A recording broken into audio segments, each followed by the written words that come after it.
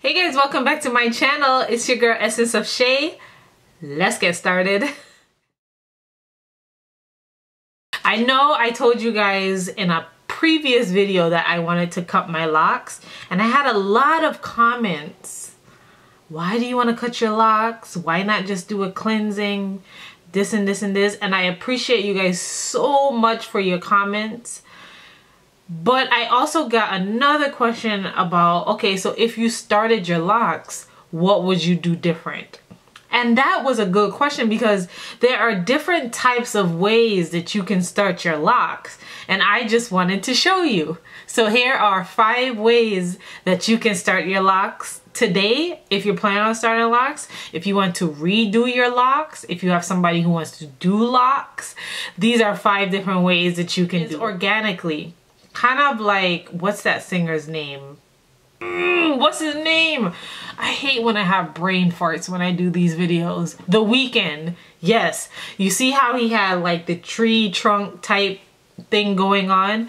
That organically happened. He just let his hair grow and combine together, and you know, after a while I'm pretty sure he sculpted it into a certain way, but it already was like, you know, it was already coming into its own. Basically like free forming. That's what, if you're like organically Shay, it's basically like free forming your hair. You just let your hair do what it does, leave it alone. You don't detangle it, you don't twist it, you just wash it so it won't be stank and functified and Holy Ghost spirit, and you just let it grow. The only setbacks that I would say about this option is you never know like how your hair is going to come out.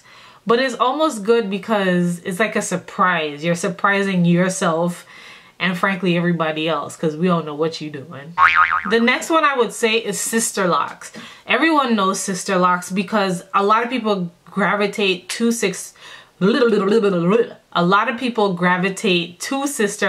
If you're more active, if you do corporate America, if you don't really want the thickerization that you can sometimes get from locks, you can go down the Sisterlock aisle. It's super nice, it's super elegant, super chic, and they're easy to do. They're basically like 2-stranded twists, I would say, all throughout your hair. It takes some time to get done. And the only drawbacks that I would say, because I know a few people who have Sisterlocks and they've always told me that it took them a little longer for their hair to actually lock than doing it the old-fashioned lock way. Old-fashioned lock way?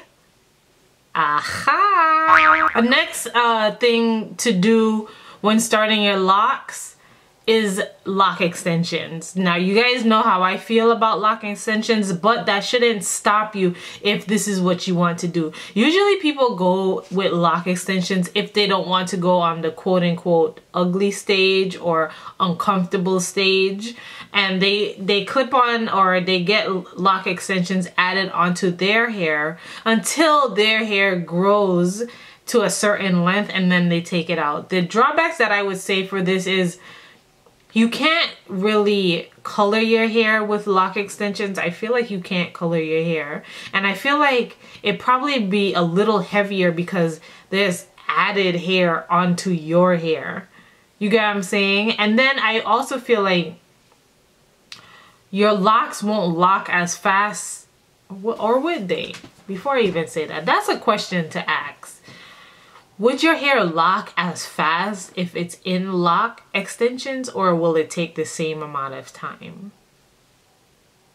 But anyways, yeah, that's another option that you guys can choose, are lock extensions. And I know a few people who have had lock extensions, like my god sister. She had lock extensions for about 2 years, and she had comb coils and she added the lock extensions to it or something like that. But it was easy for her as well because when she took it out, she realized that she didn't want locks anymore. So it was easy for her to comb out her locks. I remember doing it for her. It took so long to comb out her locks.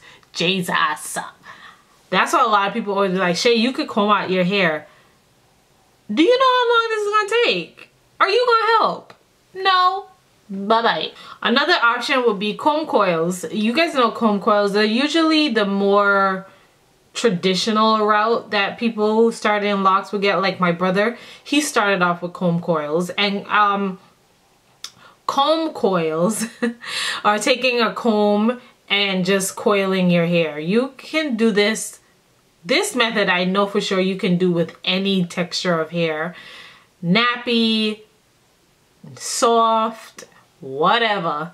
We all can do comb coils. The only drawbacks with comb coils is that they take a while to actually lock up.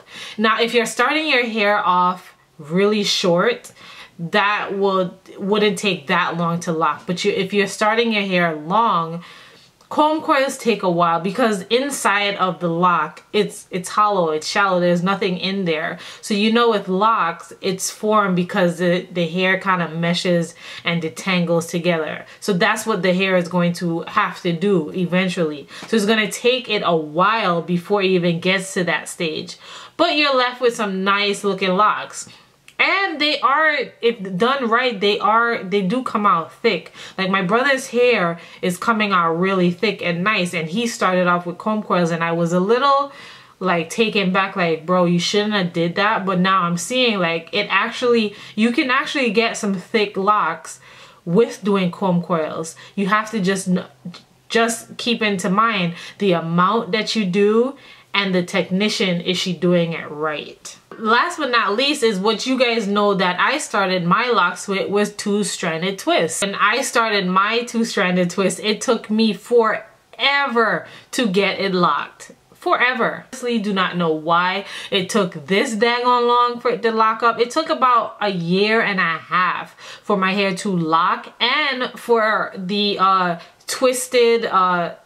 the lining in the two-stranded twist to disappear, which I was fine with, but that took a while for it to disappear. But the most annoying part is that it took forever to actually lock. And this could be the combination of my hair texture, because my hair is soft.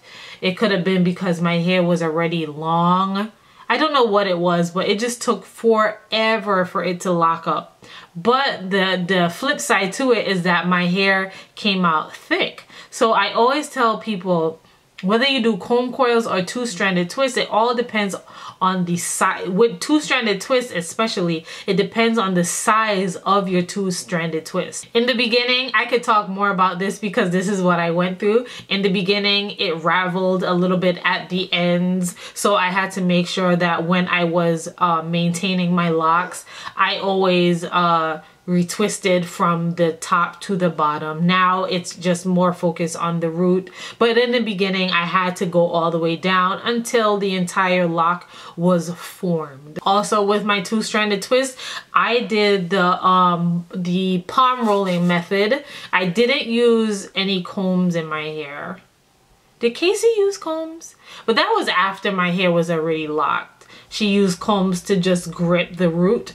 But other than that, I kind of stuck with the palm rolling method. Anyways, I hope you enjoyed this video. I hope this helped you guys out with the different ways that you can start your locks or redo your locks or help somebody else get going with their locks. If I missed out any other ways that you can do your locks, leave comments below. I thank you guys so much for watching. Let's get this to 100 likes. If you haven't already, click that subscribe button.